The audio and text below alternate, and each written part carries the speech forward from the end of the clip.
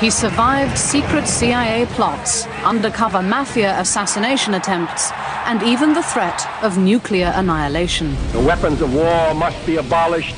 He turned Cuba from a colonial paradise into a player on the world stage. Our troubles in this hemisphere are being generated by Castro's Cuba.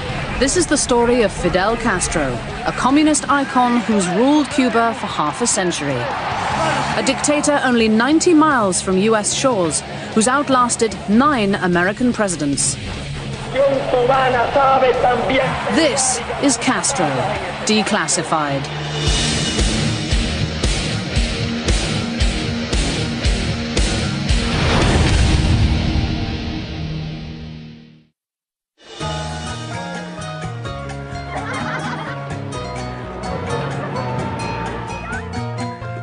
A tropical island paradise spilling with rum, rumba and roulette.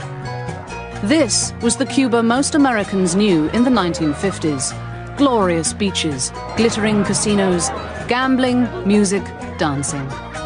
In the 50s in Havana, it was wide open. I mean, I had many conversations about my father about what it was like. And you have to understand that it was basically paradise. I mean, anything you wanted, you could get.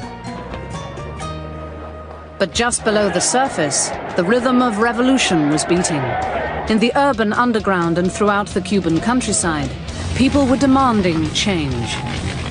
The unrest stemmed back to 1898, when Cubans fought to rid themselves of their Spanish colonial masters. But then the United States intervened, committing nearly 20,000 troops to fight for Cuba's independence. An even bigger investment would follow.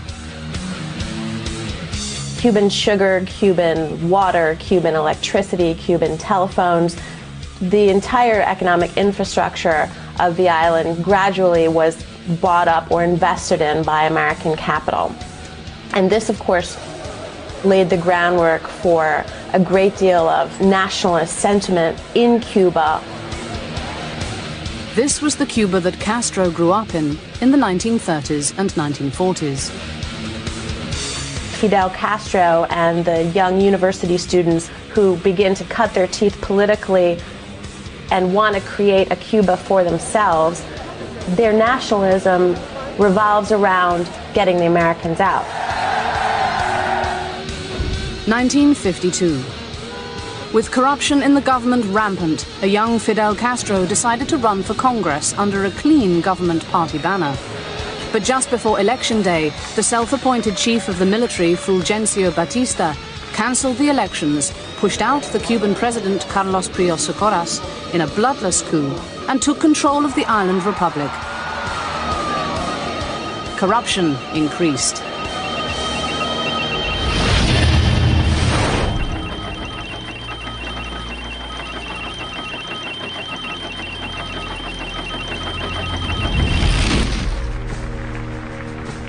Batista also felt free to dip into the national treasury, to ignore the national budget, to allocate the nation's resources at his own personal discretion.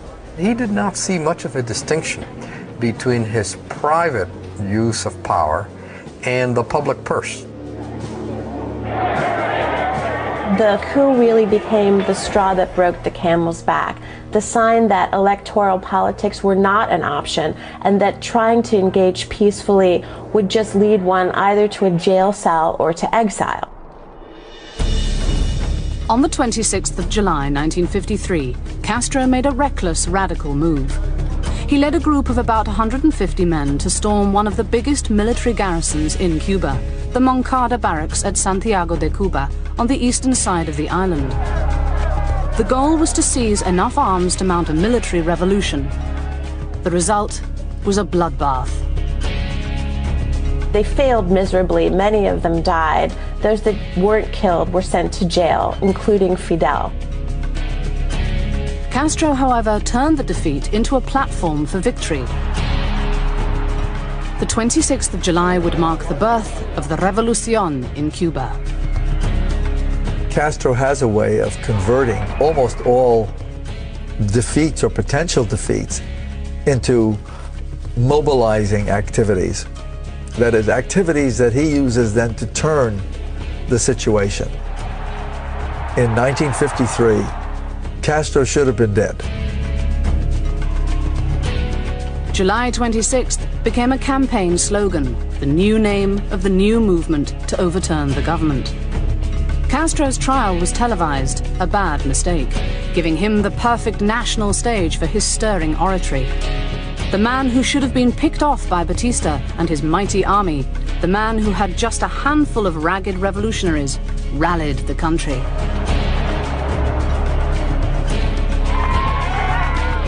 He essentially says that he did the right thing, the patriotic thing, the necessary thing, that he was the defender of the Cuban Constitution, that he was the defender of the Republic, because Batista had usurped power in the 1952 election, and that all Cubans should really have followed him if they were patriots. From prison, Castro produced a manuscript of his words, "History will absolve me." With public opinion firmly in his favor, and thanks to pleas from Castro's politically connected family, he and others were released in an amnesty after serving less than 2 years. But informed of Batista's plans to have him killed after his release, Castro fled to Mexico to plot his next move.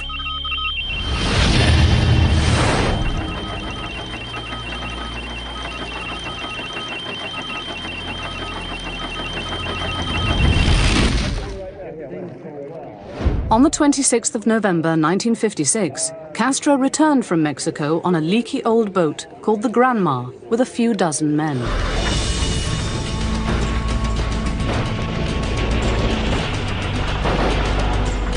On the 2nd of December, they were ambushed by the Cuban army. Most of them were killed outright. Castro survived, and with a handful of others, escaped to the Sierra Maestra Mountains. There they hid out for nearly 2 years, building a revolutionary army and developing their political philosophy and strategy. In mid-1958, Batista makes the decision to launch a general offensive, over 10,000 troops, tanks, motorized equipment, against Castro's forces in eastern Cuba. Among the growing band of revolutionaries with Castro in the mountains was a young Argentine destined to become the world's most recognized revolutionary, Ernesto Che Guevara. Castro's forces stood at less than 1,000. Despite the odds, Batista made no inroads. The equipment gets stuck in the mud. It's the middle of the rainy season. These are unprofessional soldiers. The soldiers, many of them, do not want to fight. The general offensive is a disaster. Troops retreat. Many surrender. And from mid-1958 to December, what you see is the armed forces of the Republic of Cuba collapse. Throughout Cuba, people were becoming more and more repulsed by the brutality of the Batista regime. In his attempt to hold on to power, he jailed and killed thousands. The tighter he squeezed, the more his power slipped away.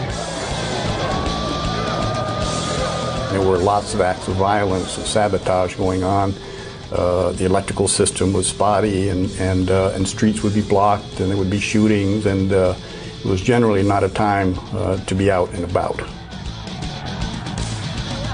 New Year's Eve, 1958. In Havana, the roulette wheels were turning and the rum was flowing. Wealthy revelers had no idea what was about to happen. Revolution was knocking at the door.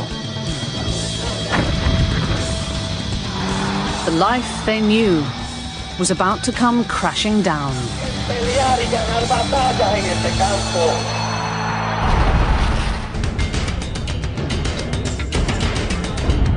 New Year's Eve, 1958. While unsuspecting revelers in Cuban casinos played cards, placed bets, danced and toasted in the new year, on the streets and in the Cuban countryside, revolution was bubbling over. After fighting a guerrilla war for the better part of a decade, Fidel Castro's opportunity had arrived.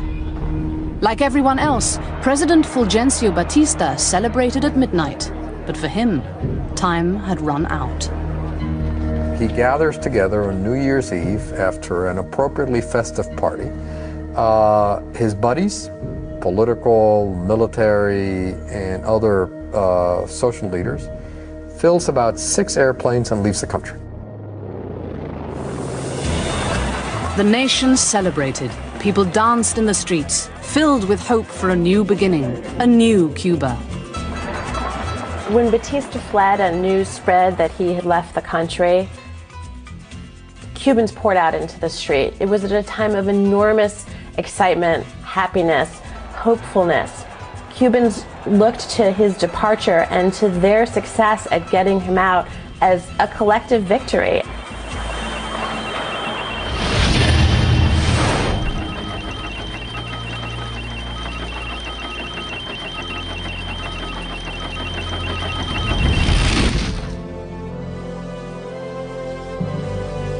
Castro took several days to enter Havana, driving across the country, rallying seas of people to his side.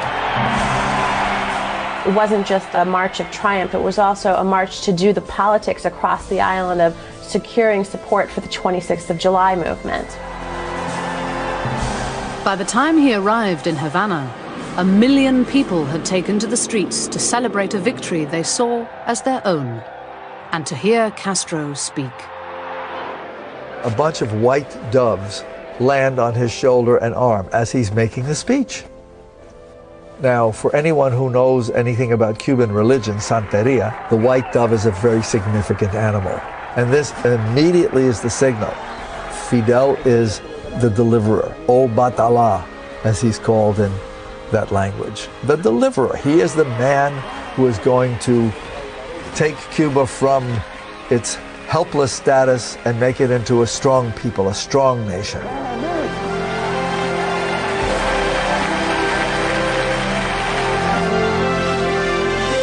But for the US government, Castro was far from a savior.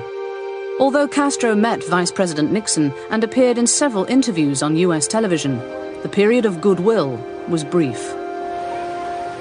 The new government mounted a campaign to teach literacy and reading to peasants around the country, and also began to focus on education, and also public health. Just months after the revolution, hundreds of people were killed by firing squad after show trials.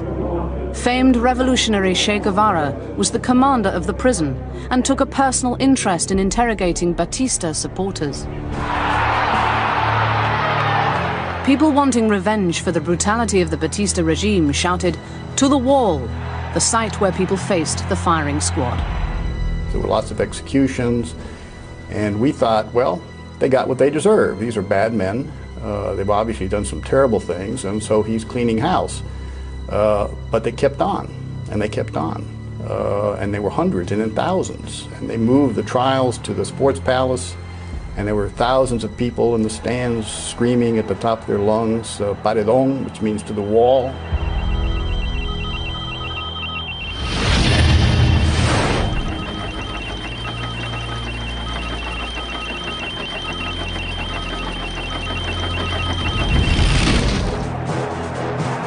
Castro's next move was to redistribute land and press on with agrarian reform. By today's standards, that agrarian reform would be looked at as enormously moderate. But by the standards of 1959 and the Cold War, the agrarian reform was seen by the United States and by American landowners in Cuba as an enormous threat. Confirming American fears, Castro declared himself a communist and began to build an alliance with the Soviets. Russia now had a staunch ally just 90 miles from the United States. Over the next couple of years, US operatives devised all manner of secret assassination schemes. And we now know, as a result of declassified materials, that the Eisenhower administration had already been in contact with the mafia about killing him, about assassinating him. Some of the CIA's more bizarre plots included slipping Castro poison pills and exploding cigars, putting powder in his boots to make his beard fall out, and spraying LSD around a radio station where Castro was to speak. the CIA actually was ordered to compile a top-secret history of all these attempts. And that document, over 100 pages, details, chronicles all of these schemes. They range from exploding conch shells to poison cigars to assassination rifles to poison pens. None of these efforts succeeded, but they certainly show the creativity, at least in the laboratory, of the CIA in its multiple efforts to kill Fidel Castro.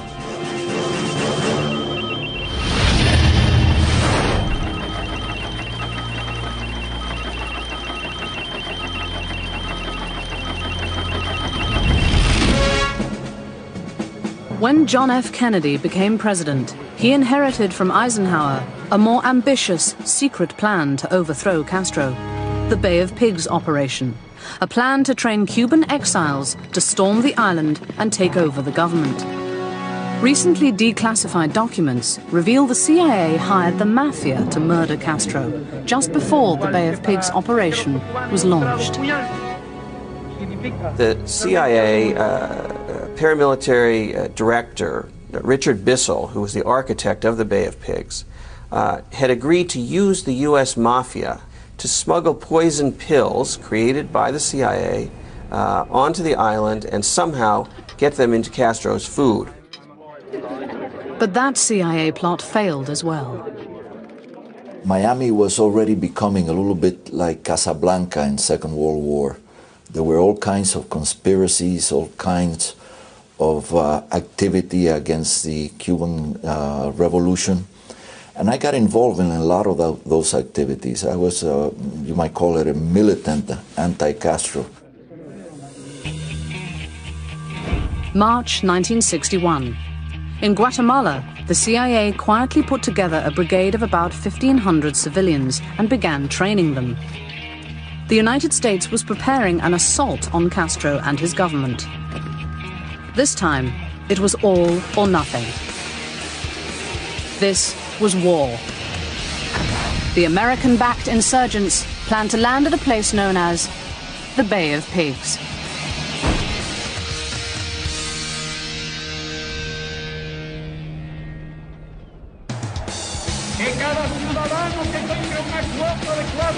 In 1961, El Comandante Fidel Castro seized power in Cuba. In his first months, he announced his reforms for education and healthcare, while at the same time reducing civil liberties. Back in the US, the CIA was targeting Castro with several bizarre assassination plots and the Bay of Pigs operation. We didn't know we were going to land on the Bay of Pigs until probably 2 days before. We always thought that we were going to be dropped or land near the mountains.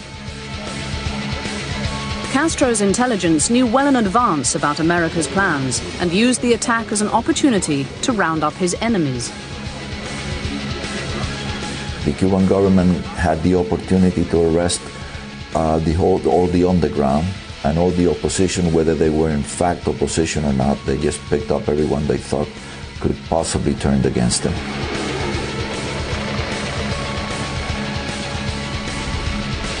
From inside Havana, the US attack seemed to be going badly from the start. The exiles were quickly killed or captured. I remember telling the militiaman that captured us, I said, okay, give me some water and then shoot me. The exiles were held for a year and a half. While in prison, they were visited by Castro. And he came very nicely saying, boys, how is the revolution treating you? Almost in a paternal way. He managed to get a good number of us to applaud him for what he was saying.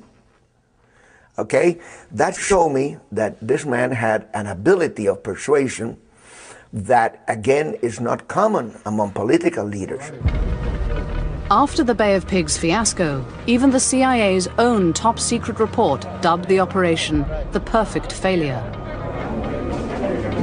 This report was so scathing in its criticism of the CIA's own mishandling of this operation that the director of the CIA at the time, John McCone, took the report There was about 20 or 30 copies that had been circulated. He asked for every single one to be returned, destroyed all but a couple, and kept those in a safe where they were hidden away from history for decades. Kennedy had lost face and lost the battle. But a new war, an ongoing secret war to bring down Castro, was already underway. And it would bring the world closer than it had ever been before to the edge of nuclear war.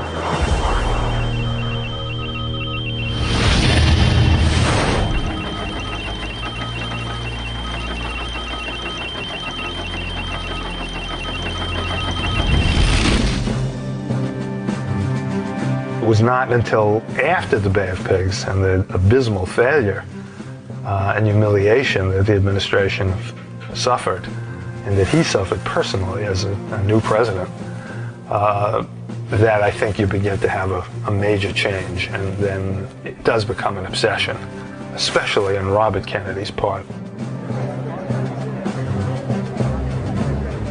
In the aftermath of the Bay of Pigs operation, the president and his brother, Robert Kennedy, the U.S. Attorney General, were more determined than ever to get Castro. The cost of freedom is always high, but Americans have always paid it. He now decided he would really pursue Cuba in a much more ferocious and determined way, and Castro understood that about Kennedy, that the United States doesn't take defeat lightly. The president encouraged his brother to lead what one CIA operative described as an ongoing secret war, Operation Mongoose. Clandestine operations that included bombing sugar mills, burning farms, and blowing up factories. In the late 1980s, we were able to get almost the entire record of Operation Mongoose declassified. And it has become an infamous, legendary set of covert actions. A multifaceted, concerted effort to overthrow the Cuban government, where we would weekly send raiding parties into Cuba to supply guerrillas inside Cuba with arms, to blow up factories, to burn fields, to engage in small terror acts, to assassinate Fidel Castro. And so Mongoose came to be the kind of example of what it means to fight low-intensity warfare in the Third World.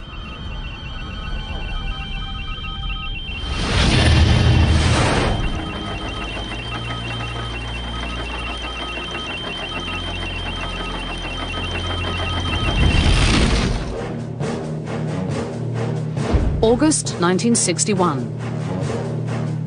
Recently declassified material reveals top Kennedy aide Richard Goodwin flew to South America for a secret meeting with Che Guevara, the representative Fidel had sent to broker a deal.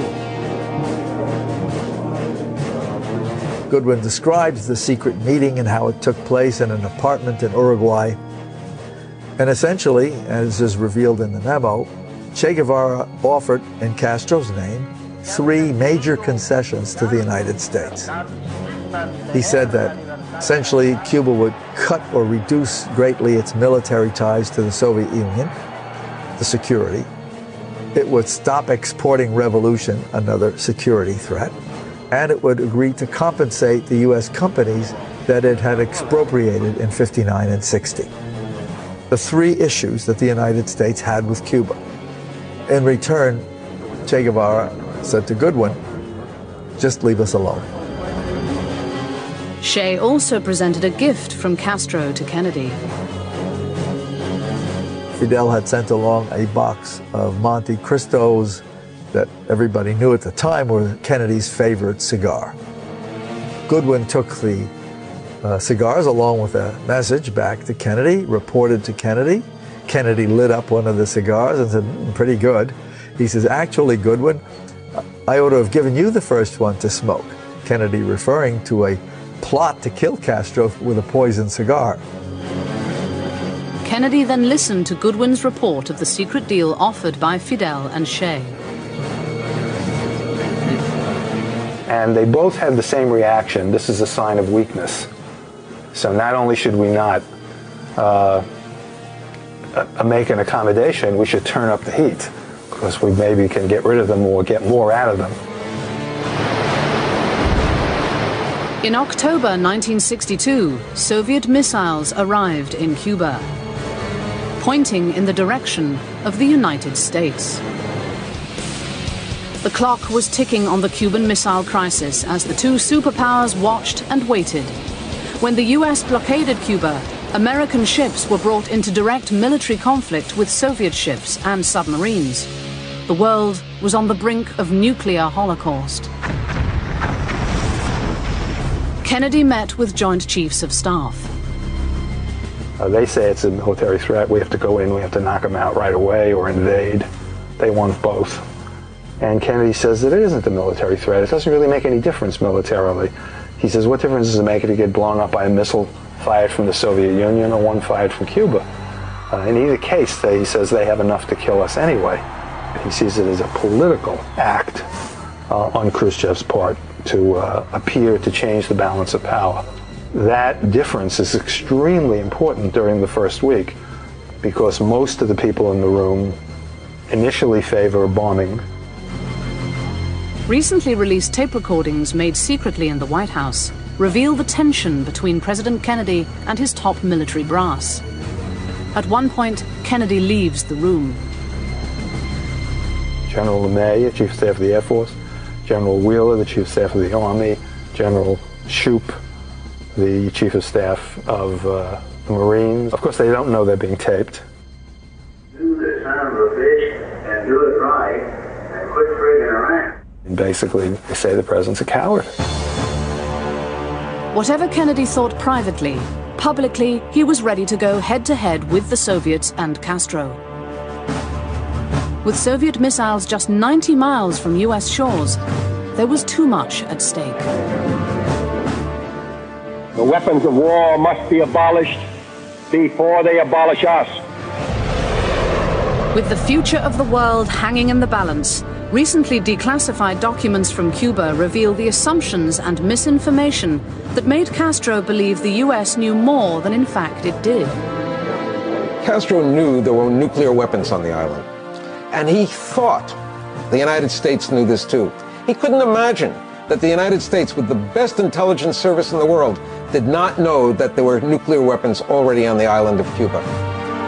Castro was convinced the US was about to launch a nuclear attack on Cuba. And he says to Khrushchev, don't get caught with your rifles down. If you see the United States invading Cuba, then you must first launch the nuclear attack against the United States. Mistakenly, Castro believed this because he thought the United States knew more than it actually knew. And so there is this sense that he was willing to go to the brink. As for ordinary Cubans, they imagined that they were going to be destroyed. They would fight to the last person, and a lot of Cubans would die. This is going to be an invasion by the United States. Everyone's going to die. The Cubans weren't alone.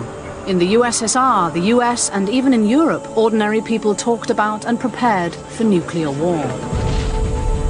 Many believe the world never came closer to Armageddon than that week at the end of October 1962.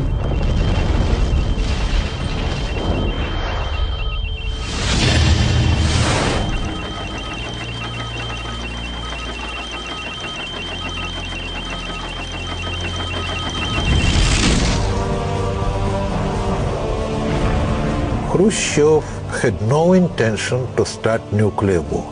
He was at Second World War. He repeated many times that when you're watching movie, documentary, reading stories about war, it is nothing there with realities, because it's much more dirty, much more cruel, much more bloody.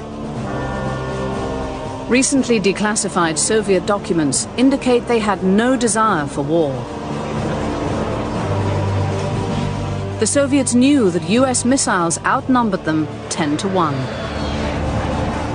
And he saw the destruction of the Soviet land. He didn't want to destroy his land second time for the interest of the Fidel Castro. Documents also reveal a rocky relationship between the Soviets and Castro. He became Soviet ally.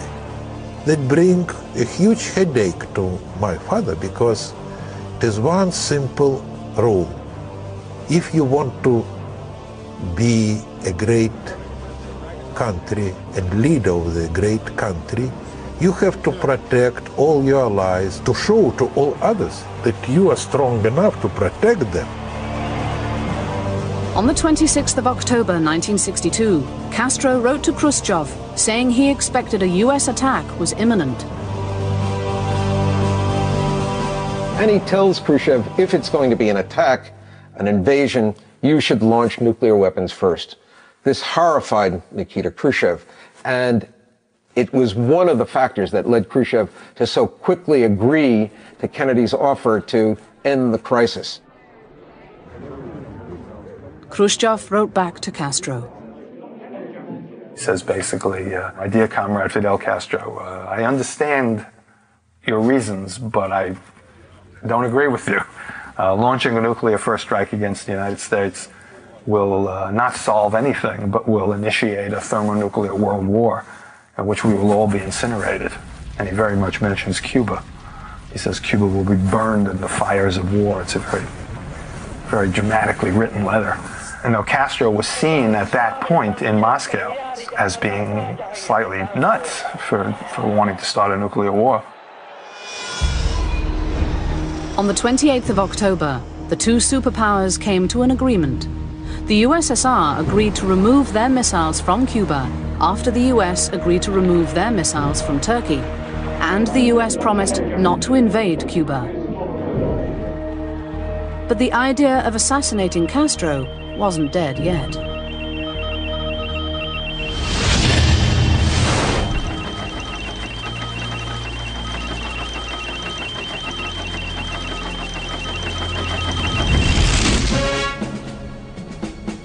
An assassin's bullet was coming, but it would be for John Kennedy, not Fidel Castro. And in the days leading up to the president's death, the Kennedy administration adopted a dual strategy: make peace with Castro or assassinate him. On the day that Kennedy was assassinated in Dallas, his emissary, Jean Daniel, a French reporter, was sitting with Castro in Varadero in Cuba with an agenda that Kennedy had given him to go over with Castro for a rapprochement. As they had begun to discuss the agenda itself, one of Castro's aides interrupted him with the news that Kennedy had just been shot in Dallas. And of course that ended the session right there. At that moment, a top CIA officer was meeting with a spy high up in the Cuban military, codenamed Amlash. And giving him a poison pen, which had been crafted in the Technical Services Division of the CIA, and saying that he was going to also provide a very potent liquid, a poison, to go in the pen. And it described to this asset what he needed to do. He needed to get close enough to actually touch Fidel Castro with this pen, which had a very sharp, hidden syringe needle in the tip. The agent said, well, this is terrible. I was expecting a major weapon. I mean, I'm a serious assassin. How dare you? This guy wanted to take a pistol or a machine gun into the presidential palace and kill Fidel Castro in a dramatic way. And here they were handing him a poison pen. He pushed it away. Kennedy was dead and Castro was alive, despite the ongoing secret efforts to kill him. Despite the threat of nuclear holocaust, the seemingly indestructible leader of the tiny island nation survived. Castro was now a player on the world stage, and he would use his new stature to fire up his revolution. Castro was about to begin a new series of battles. And although assassination was still part of the game plan, someone else would fall to the assassin's bullet. Someone very close to Castro. By 1963, The ongoing clandestine effort to oust Castro was failing.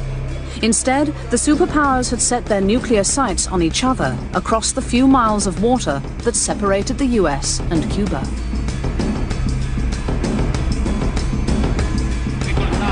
Castro had survived the Cuban Missile Crisis and thrived. As the next few decades proved, despite his enemies, he seemed indestructible.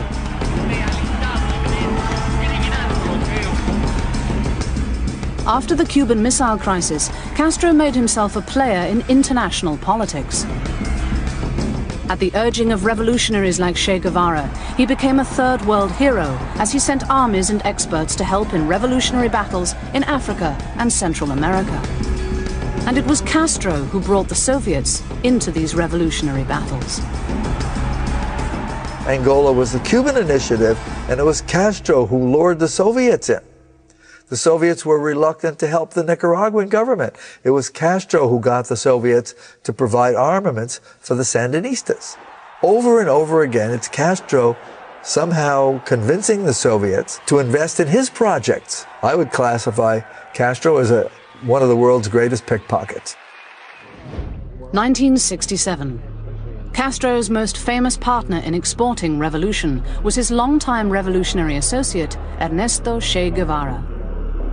While Che was supporting revolution in Bolivia, the CIA allegedly hired Cuban exile Felix Rodriguez to hunt him down. During the combat, he was wounded on his right leg. His rifle was shot out.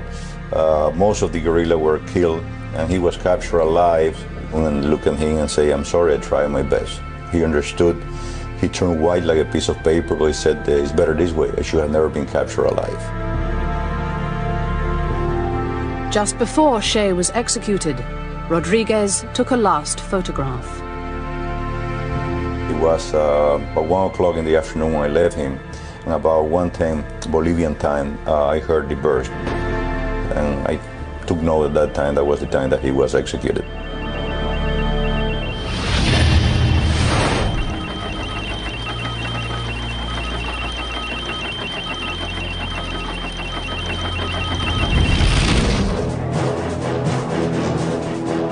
Castro got rid of his enemies by jailing them, killing them, or throwing them off the island. In 1980, a group of Cubans tried to escape the country through the Peruvian embassy. Soon, thousands of people were hammering at the door there to get out of Cuba. As world public opinion started coming down on Castro, he announced that anyone who wanted to leave could leave. It was a smear on the Cuban society that 125,000 people wanted to leave Cuba and run to the United States. And he used this as an opportunity to effectively get rid of people who were dissidents in the island and secure even more power for the Cuban government. On the 15th of April 1980, the boat lift began. Typically turning the situation to his advantage, Castro simply exported his enemies and sent them over to his biggest enemy, the United States. He emptied jails and filled the boats with thousands of people he deemed undesirable. And so one of the ways he's been able to survive is to think one step ahead, to take crises and make them into opportunities for his own survival, to find ways to have his enemies neutralized in the sense of their own power being undermined, their own credibility being undermined. In 1989, Castro was about to take his toughest blow ever and lose his most important ally. The collapse of the Soviet Union led people to think that Castro would soon follow, that Cuba was receiving subsidies from the Soviet Union in terms of higher prices for its sugar than the world market and lower prices for the oil. And when the Soviet Union was no longer this sugar daddy, the sense was that Cuba could not survive. Between 1989 and 1993, the Cuban economy drops by about 1/3. This is a huge collapse in a very short period of time. Hardship affected everyone in the country. It meant that you did not have enough food for yourself and your children. Friends of mine literally shed pounds and looked in terrible physical circumstances. How Castro survived this time was by bringing back the two things he abolished when he first came to power: the US dollar and tourism. Cuba tourism industry was practically non-existent at the end of the 1980s. In 2004, a little over 2 million tourists visited Cuba, so it's a very big change. Foreign direct investment, tourism. Third important change is to allow Cuban Americans to remit dollars to their relatives and friends in Cuba. That, by the beginning of the 21st century, is worth something in the range of $1 billion.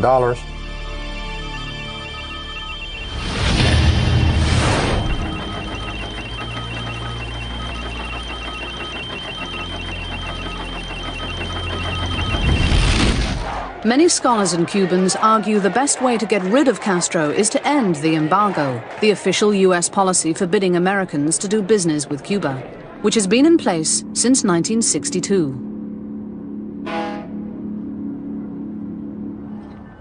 They say he uses the embargo to prop himself up, and that if it were lifted, Castro would crumble under the weight of his own failed policies and mountain of excuses.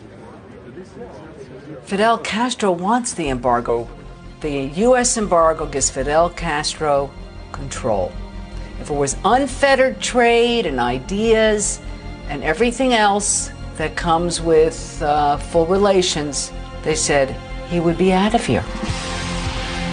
Now in his late 70s, it seems time is Castro's greatest enemy. Despite all the efforts to eliminate him, he still stands as the last of the Cold War warriors. He's outlived them all: Kennedy, Nixon, de Gaulle, Mao, Khrushchev, Brezhnev, even the Cold War itself, becoming one of the longest ruling leaders of modern times. Fidel Castro's legacy has a combination of elements. It completed the country's social modernization. It taught every Cuban to read and write. It raised the median schooling level in the workforce dramatically. It transformed the Cuban health system. It also represented, unfortunately, a period of extraordinary, harsh repression. Thousands of dissidents have been imprisoned or executed in Castro's Cuba. Thousands more have fled or been exiled. The legacy, therefore, is mixed. It had, no doubt, certain areas of accomplishment, but on balance, it is a history that was needlessly harsh, that was abusive, and that committed damnable acts.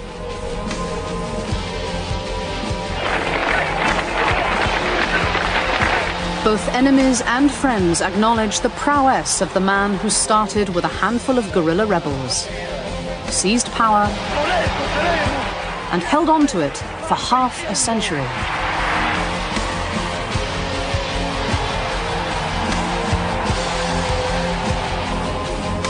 He has outlasted both his Cold War enemies and his Cold War allies.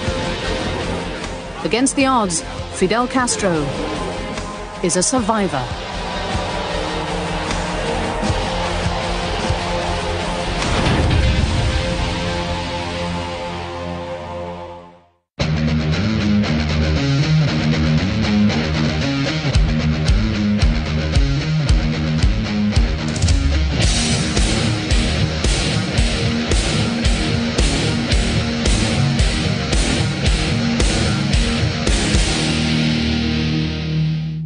Young university students who begin to cut their teeth politically and want to create a Cuba for themselves, their nationalism revolves around getting the Americans out. 1952. With corruption in the government rampant, a young Fidel Castro decided to run for Congress under a clean government party banner. But just before Election Day, the self-appointed chief of the military, Fulgencio Batista, cancelled the elections, pushed out the Cuban president Carlos Prios Socorras in a bloodless coup, and took control of the island republic. Corruption increased.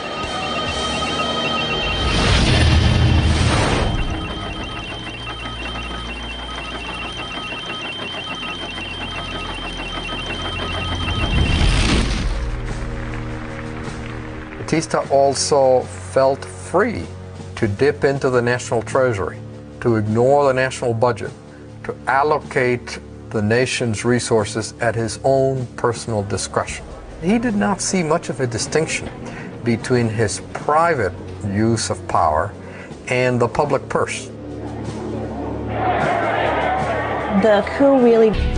July 26th became a campaign slogan, the new name of the new movement to overturn the government. Castro's trial was televised, a bad mistake, giving him the perfect national stage for his stirring oratory. The man who should have been picked off by Batista and his mighty army, the man who had just a handful of ragged revolutionaries, rallied the country.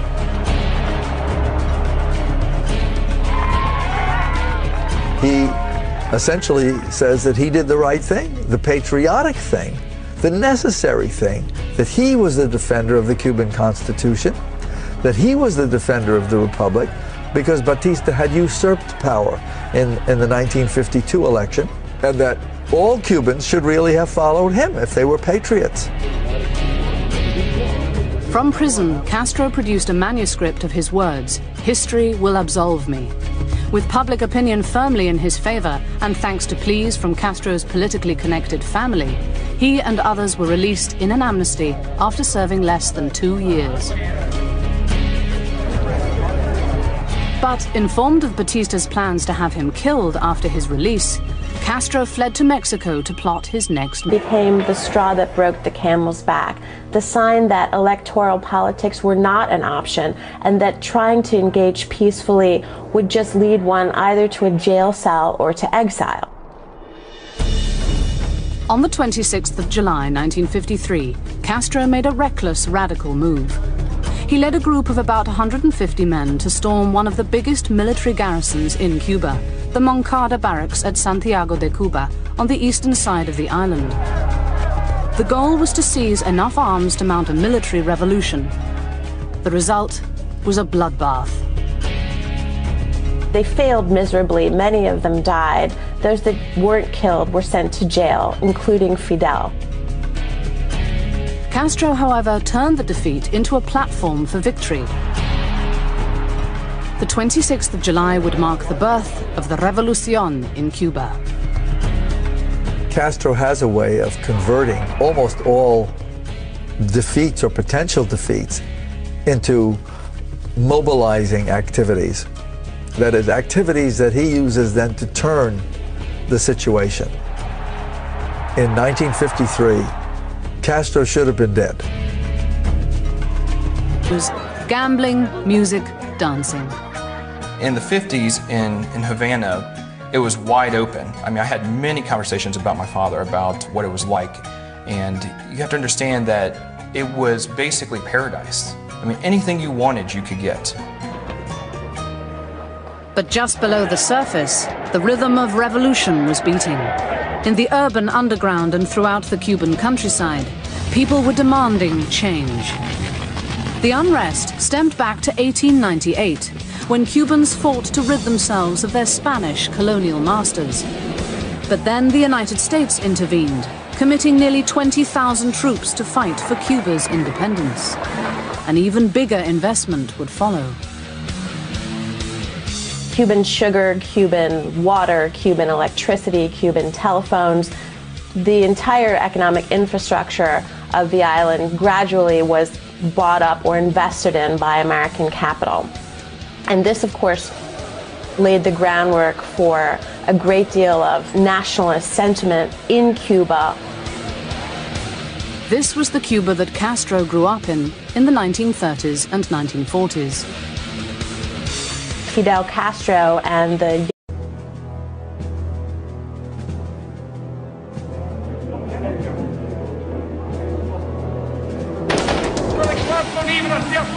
He survived secret CIA plots, undercover mafia assassination attempts, and even the threat of nuclear annihilation. The weapons of war must be abolished. He turned Cuba from a colonial paradise into a player on the world stage. Our troubles in this hemisphere are being generated by Castro's Cuba. This is the story of Fidel Castro, a communist icon who's ruled Cuba for half a century. A dictator only 90 miles from US shores, who's outlasted 9 American presidents. This is Castro, Declassified.